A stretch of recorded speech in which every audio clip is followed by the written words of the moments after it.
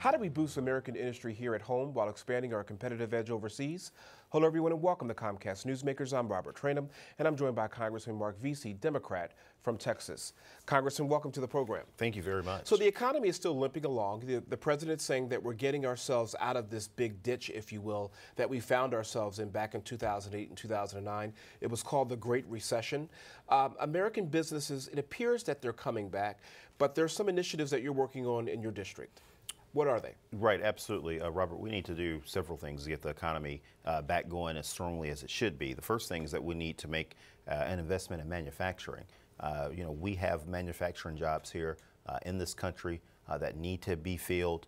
We believe that we can do that by transforming our educational system. We need to make sure that we're giving women the opportunity to work in manufacturing. Some of our shortages in manufacturing positions are because we're not training enough women.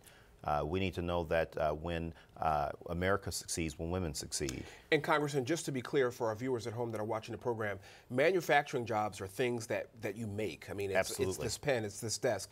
And oftentimes, those are good quality paying jobs. They are good quality and paying what we've jobs. seen over the last couple of years is a lot of those good quality paying jobs are being shipped overseas, whether it's to India or China, or you going down the list. There's an initiative in the House of Representatives to keep those jobs here in America, no? Right, yeah, there absolutely is. Make it in America. And Democrats in the U.S. House have several Make It in America bills that we want to get onto the House floor because we believe in the middle class in America. We believe that if we make an investment, that we can have more companies like Lasco Fans. I'm going to work at Lasco, and I'm going to help build fans on Monday.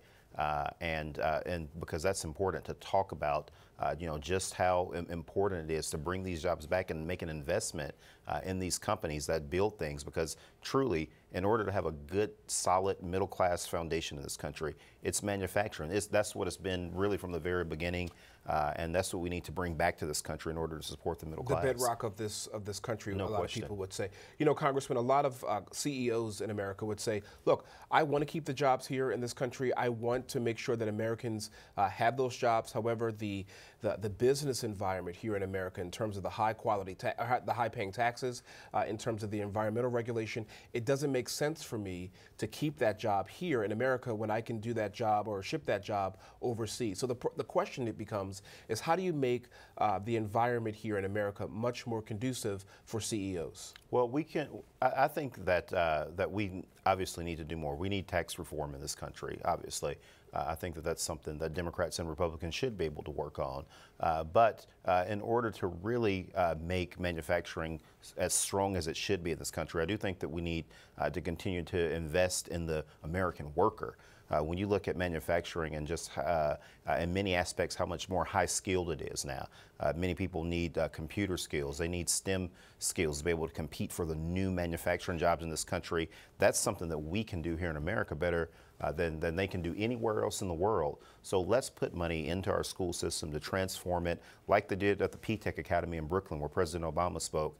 And we can be competitive in manufacturing in this country again. We just need a good investment. Yeah, we have about 45 seconds left. You mentioned STEM, science, technology, engineering, and math, and reinvesting in the worker. Does that mean basically making sure that that worker has the right skills to do the job, making sure that if in fact they want to go to college, that they have the ability to go to college? Is that what you're speaking of, Congressman? Right, yeah, absolutely. Making sure that they have the right skill set. And people have to understand that today's manufacturing job is not the same as grandfather or dad's manufacturing job.